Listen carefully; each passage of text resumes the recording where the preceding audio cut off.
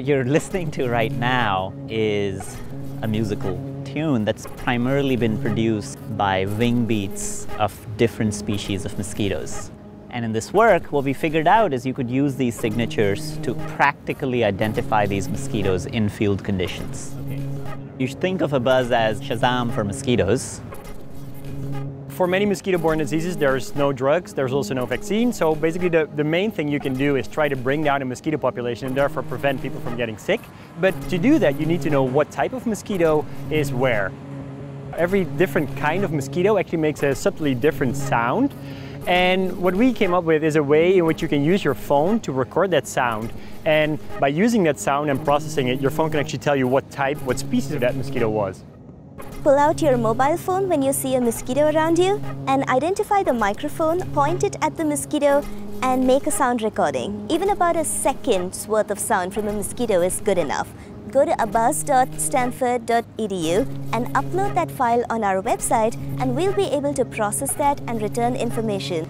We can tell what kind of mosquito it is, and since it's made on a phone, that automatically registers both the time and the place of recording as well. All these scientific insights that you need from the field are very hard to collect by just a few set of researchers.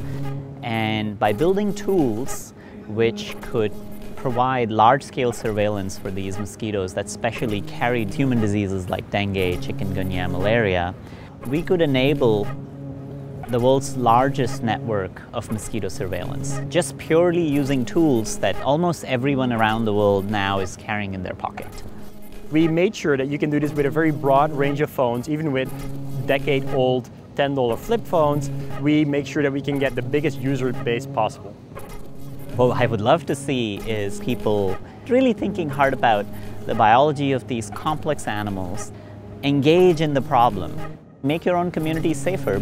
If you see a mosquito and you swat it, you saved yourself an itch for one day. But if you see a mosquito and you record it and you send the data to the Abuzz project, then you've potentially contributed to an effort that can reduce the burden of mosquito-borne disease for many generations in the future.